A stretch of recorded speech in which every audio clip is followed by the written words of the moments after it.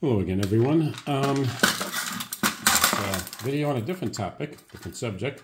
I recently bought a Penn Central boxcar at a model train show. I thought it would make a nice model to addition to my layout, okay, for some freight operations. Anyway, it was 3-rail, so with a steel floor with 3-rail trucks, which are gone. And what I did was I went ahead and took that steel floor and made a pattern for a styrene floor, and also switched out the trucks for Atlas trucks that I took out the plastic wheels and replaced them with intermountain wheels, okay, in the trucks, and they do flex pretty nicely to go over, bumps and stuff, and and I also have KD couplers I have to install in them, not my usual forte, that's not my usual forte. I've done this before, but mostly with subway cars, but I don't get to do it to a boxcar too often. Anyway, it still has an intact brake wheel, yay. If I had not the wherewithal, but if I had the patience to do some stuff, I really don't want to do it, but if I wanted to, I'd take the ladders off and make brass ladders.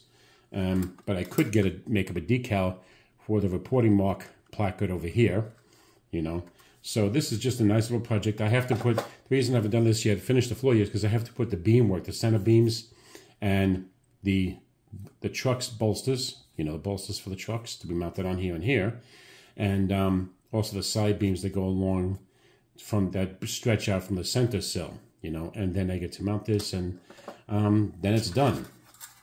So yeah, I also want to adjust the car body height, as far as that goes, and yeah, so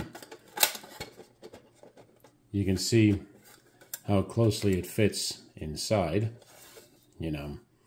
like I usually do. I keep my floors have almost zero gap, seriously. When I make a floor, but it's a subway car or a freight car, has almost zero gap in it. So anyway, I'm going to put these back in here for now because they're going in.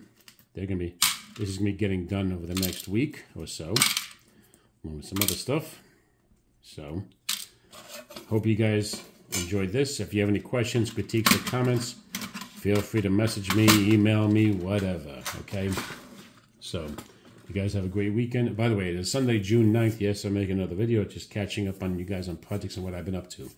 All right, I'll talk to you soon. Bye-bye.